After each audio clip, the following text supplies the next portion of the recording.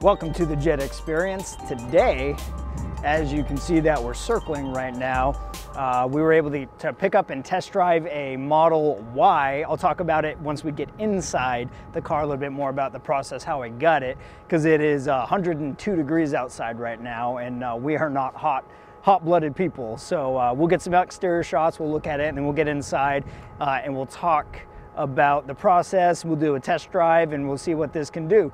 So join us on this experience. All right, powered lift gate. That's a nice addition since the 3 doesn't have it. This reminds me a lot more of the inside of the S, since it is a hatchback like the S is. Very giant cavity. This is even deeper than the Model S is with the Charger and then the Model Y license plate frame they've got. This does not go all the way through like in the Model S, but the Model 3 only has the one cavity over here, whereas it does not have this additional cavity. So there's a lot of storage in here.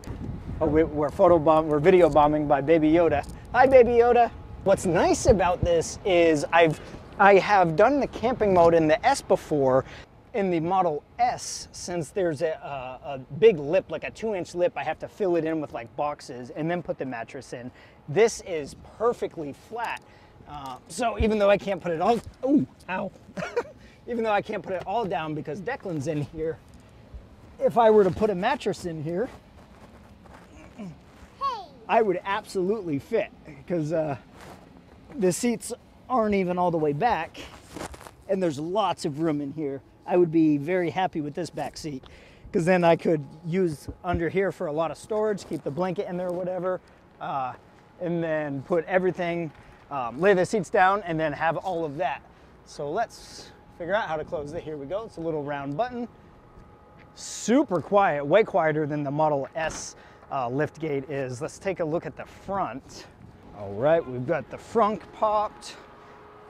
It's gonna be really hot. So pretty much like the Model 3, it's a little bit deeper. This is a little different. I guess this is maybe just like to help make a seal. Yeah, because there's a gasket right here around it. So probably just for waterproofing it. Other than that, it's pretty much the same, although I noticed this doesn't have the little pegs that flip down like in the Model 3 to hang up your bags on.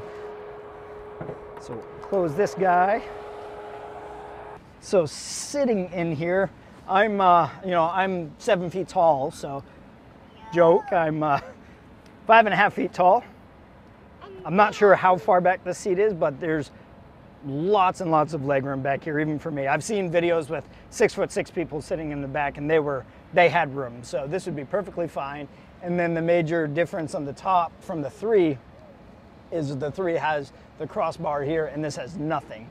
It's just a seamless, continuous glass, which we noticed on the quick drive over to this little parking lot that it seems to be really, really warm in here, even with the air blasted. But it could just be in the process still of cooling down since it had been sitting for a while before we started driving it. So let's hop out and let's get the camera set up inside and we'll go take it for a drive. And off we go. I will drive at a regular speed down towards the end of the fence to make sure the camera stays before I do a speed test on it. So besides that, I can tell I'm sitting higher inside it, generally feels like a 3. And now since this is a dual motor versus the rear wheel S and 3 that we have, I'll pull it over and I'm at 0, puts it in hold because it's on driving mode of hold. And here we go.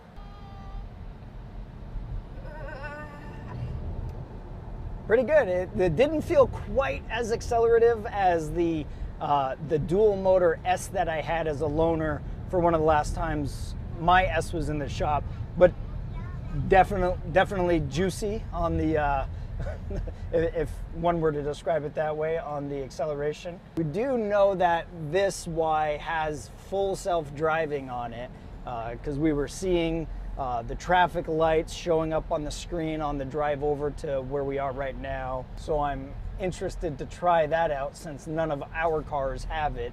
We both just have So the S has the original autopilot, and then the 3 has basic autopilot. So while we're working our way toward freeway and some more tests, basically we stumbled across some information about being able to schedule a touchless test drive for a Model Y. So we went on the website and basically submitted a request. I got an email from one of the local Tesla service centers near us, the one in Rancho Cucamonga, with dates and times that they were scheduling for. Took like one email back and forth to say, yep, this date and time works well. And then they sent us over basically like a release form to sign, as well as confirming the date and time. And then we just showed up to the service center, checked in via the touchless by scanning the QR code at the front. They came out. I signed one more thing on an iPad, again, basically like a consent release that we're going to take care of the car while we're driving it. And they basically gave us the keys for an hour. So not like a traditional car dealership where the dealer comes with us and they're driving with us. They just let us have it for an hour to go test drive. And this, it's not exclusive to current Tesla drivers. If you didn't own a Tesla, you could do it as well. I don't know if that's going to go on forever or not, but at least right now, I know we were able to do that. So we took advantage of it since we haven't driven a Y yet. And after this trip, the only one besides the Roadster, obviously, that we haven't driven would be the X. I haven't driven an X yet. So for the full self-driving, you can see right now, it knows there's 3 traffic lights right here, and there are in fact 3 lights up here, one on the left side, and it just turned green as that turned green. So I'll do this. I'll come in here, I'll navigate back to the location, so it'll always be updating my route to get there. And that way I'll have a general timeline. This, of course, wants me to make a left. Doesn't even want me to get on the freeway, but of course I want to try it on the freeway, so we're going to do that.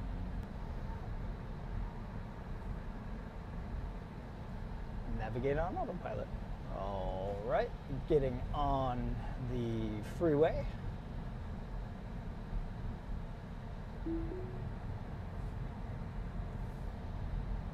All right, got that guy locked on. And there, now we get to test the navigate on autopilot. We'll see if it exits. But I'm guarding the wheel because there's the K rails next to us because of the construction area. So just in case it tries to do anything wonky right now. Yep, took the exit quite nice. Does that guy clear the line? Not really. I'm gonna override it for a second. Oh, so I don't have to be on autopilot for it to stop at the traffic light. It just needs to be on cruise control. Okay, awesome. And now it actually, on the lanes on the screen, it's actually giving me rights and lefts for what each lane does, if it's straight or right or forward. I mean, or right or left. I'm just saying things. So it could just be perception on my part because I jump between the 3 and the S, and I've been driving the S a little bit more lately.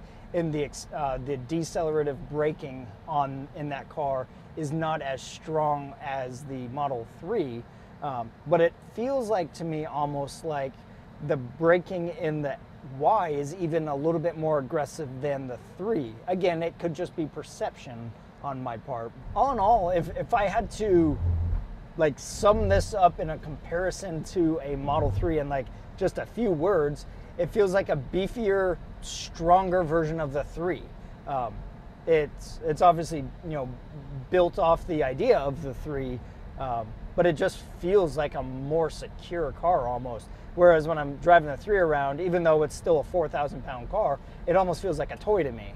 But that's also because I had the S well before I had the 3, so I was used to driving the S. But I mean, that's probably the same if you go from a larger car to any smaller car. It tends to feel toyish almost.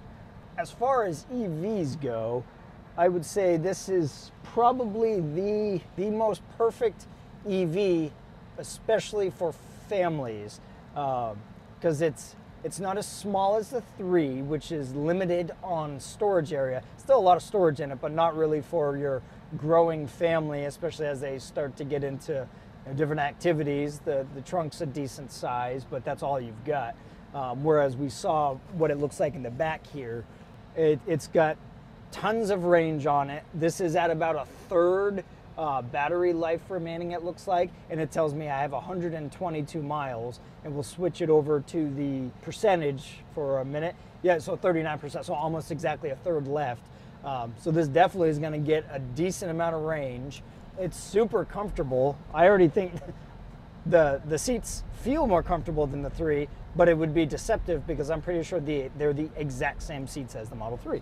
To the point where we've seen in some other videos, because it's a sedan seat and not an SUV seat, they had to figure out how to get it higher, so they literally just built rails into the floor to sit the seat on top of, which is pretty funny. But it could also be because I'm not so low, so I'm a little bit more in a seated position, like in a chair, as opposed to the legs more out in front of me. So maybe that plays a difference into it. Continuing on with why it's so perfect for the family, it's like, that was just going off because the box truck in front of me was turning, and that happens in the 3 a lot. So you can get rid of that by just turning off the audible alerts on the in the car, so that way it doesn't constantly go off, because I have that happen a lot. Maybe it's just my driving style, but it's never actually gonna hit anything, but it thinks I'm going to, so it'll alert like that. But compared to an X, this is probably at least half the price. For a fraction of the price, you could buy the Model Y, but this is just all around like a genius car. If we didn't already have the 2 Teslas we had, and it was between a 3 and a Y, we would probably go with a Y, but we already have the 3, and we've only had it for like a year and a half, and we're quite content with it. If you checked out our video at Peterson Auto Museum, I'm excited for the Cybertruck, waiting for that. I highly doubt I'm going to be able to test drive it before I buy it. Maybe, we'll see. So that was the driving portion of our Model Y test drive. All in all, I thought it was a great car. I was at first a little questionable about the looks of the Y. I'm still a little, it kind of just looks like a stretched out Model 3, but driving wise, of course, it felt like the Model 3. It was familiar, but like I said, it felt like a more sturdy version of it. Something I really like are the aero wheels. I'm not sure if they call it the same, but the aero wheels for the Model Y, which pop off. I like that design a lot more than the Model 3 wheels. Nothing wrong with the Model 3, I just like those better. But I would, given the option, I would definitely buy a Model Y.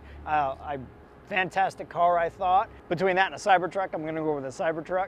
But a great car, definitely a nice entry-level car for somebody looking to get into the Tesla family and wanting a slightly bigger car than a Model 3. So I hope you liked this test drive video. If so, make sure to give us a thumbs up. Consider subscribing to the channel. If you click the bell below, you'll get notifications of all of our videos. As always, please remember, be kind and be real, and join us on our next experience. So now that I'm back in the 3, driving it, not that I forgot, of course, how the 3 drove. Sporty is the best term I can come up with for the Model 3, but if I had to compare the Y to, say, another Tesla, since we're generally Tesla channel, it's closer to an S than a 3 as far as handling, would be my biased assessment. Because as I was trying to explain it with saying it was the beefier and sturdier, it absorbs the road feel a little better. In the 3, I definitely noticed we feel like every little bump, every little pebble almost. Whereas it was a little bit smoother ride. It could also be a combination of how high we're sitting above the road versus this sedan where we're much closer to the road. Once I was dropped it off and I was talking to the person from the sales department at the service center, he was also talking about how the seals on the Y have been upgraded to help reduce some of the road noise from outside. I know in the S we get a lot of road noise on it, partly also because we have the retractable sunroof, so anything that can move is not going to be perfectly sealed tight, so you're going to get noise. Whereas in this one, The roof isn't going to let in any noise because it doesn't open. And then, but your S is also a 2014, so it could be different. And now. my S is also 2014. We got a red light real quick. So every Tesla, they're all half frames. There's no full frames. So you're gonna run the risk of having more noise potentially with those, because the window has to move up and down, and if the seal's not quite right, then you stand the potential of having more noise. Now, we had the air blasting the whole time in the Y because of how hot it was. So hopefully when we play it back, the air isn't too loud. We didn't particularly notice any road noise on the outside in hindsight.